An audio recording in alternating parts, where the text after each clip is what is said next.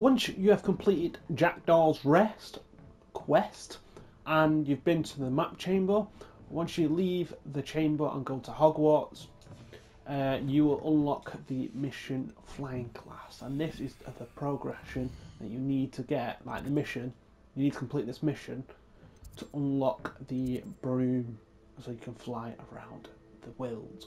Okay, so let's go and do this. Hand in our brooms. So it looks like this is going to be the end of the mission. Okay, now we're going to head over to. Okay, now we're going to head over to Hogsmeade and go get ourselves a broom. We're going to get a broom, mate.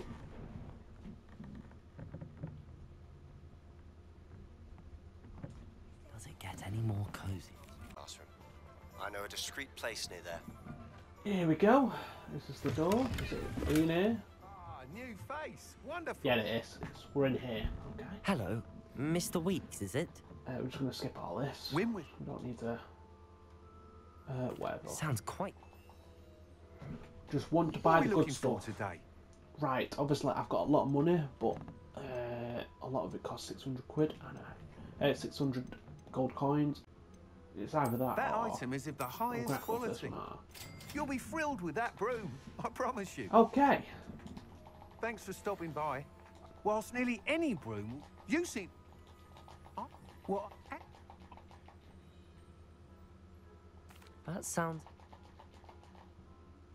Once you've beaten Imelda's time... Or as soon as you can. Okay. I have an idea for somewhere you can focus on your studies, away from prying eyes and distractions. Okay, we cannot fly in Hogsmeade, so we need to get out of there. Okay, so let's run away from Hogsmeade.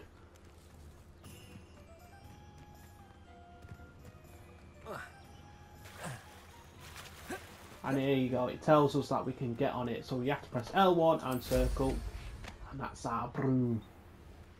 And that is pretty much it. That's how you get the broom. So it's after the map chamber, complete the flying class.